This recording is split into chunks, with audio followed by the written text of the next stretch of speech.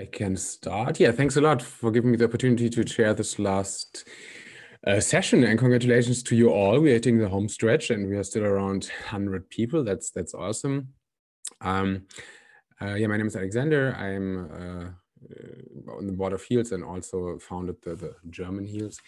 And now in this last session, we have the small task to solve all the legal, scientific, technical, and political aspects concerning clinical tests and biomarkers.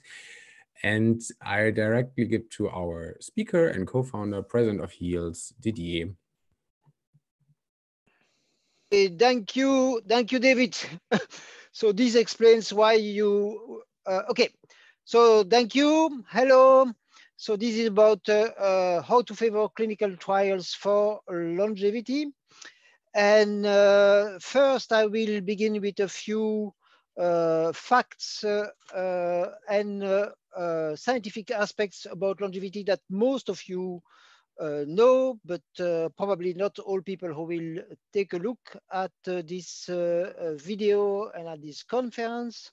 So the first one is today, like every day, about 110,000 people will die of diseases related to old age. And this is the first cause of mortality and morbidity in the world. It's about 70% of deaths in the world. It's about 90% of deaths in a country like my country, Belgium, or like in the United States. But even in the poorest countries, it is now more than 50% of the causes of death, diseases related to old age.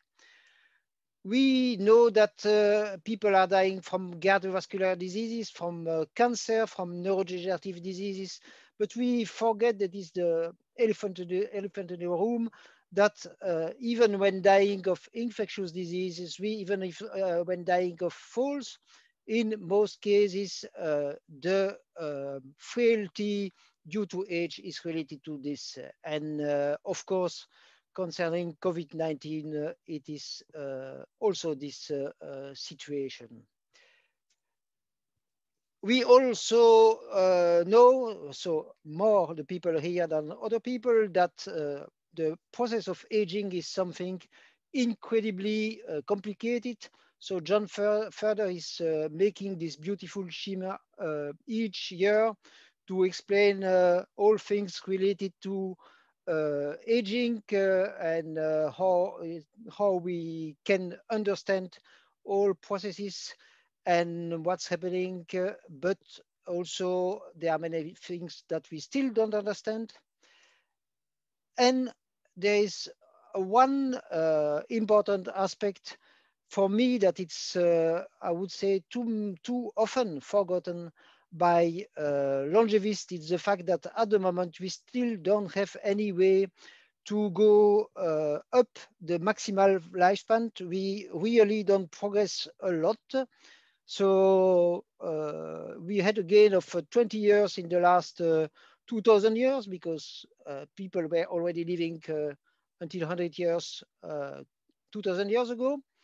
The oldest person ever, John Calmar, was probably 120 years, and the oldest person in the world at the moment is only 117, and the oldest man at the moment only 111. I think, and I think that many of you think, that it's very probably possible to find a treatment against aging within 15 to 30 years, but it will be complicated, expensive, and also we need for this, we need clinical, among other things, good clinical trials. So what do we need for clinical trials for longevity? I think one of the major aspects is simplification. So we have more scientists than ever in the history of humanity, but we have also more bureaucracy than ever in the history of humanity. One of the consequences is that, for example, it's costing about 1 billion to test for a new drug in Europe or in the United States. I even read not so long ago that it was now about 2 billions. It is primarily due to very heavy, very complicated regulation and going very slow is not at all a guarantee to have things going better. So we need less bureaucratic and faster system of authorization at the European level, at the American level, or even maybe we can dream about a world level ever. At the moment, an average IRB, institutional review, so the ethical committees in the US takes many months, and the preparation of this, asking for this, takes even more time. And an authorization is mostly only valid in one place, and certainly never valid in in more than one country. Even in Europe, who is supposed to be more or less a unified place, when you have an authorization in one country, it's not valid to another. We need kind of a paradigm shift. We need a moonshot, a Manhattan project for clinical trials. And at the moment, what's happening concerning real test for longevity? Well, not much. There is the TAME clinical trial, but still not really started.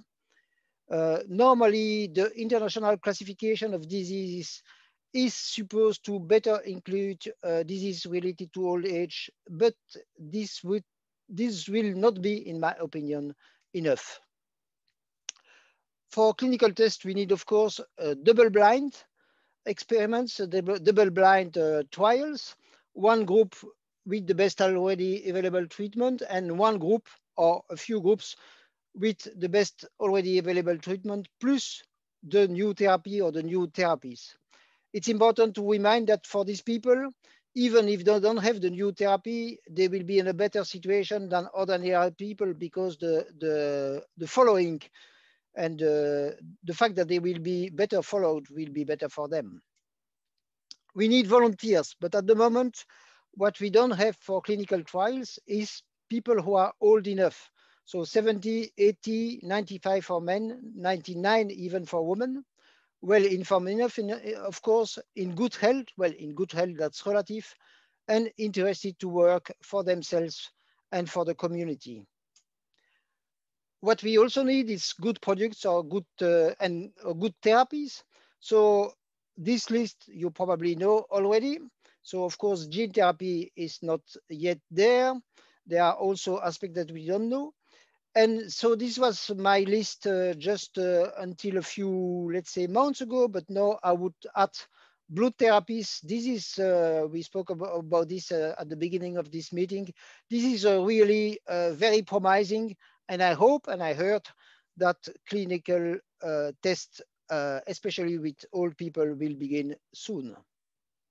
We need, and this is also what was approached, especially today, we need good biomarkers and public results before the treatment, during the treatment, and after the treatment.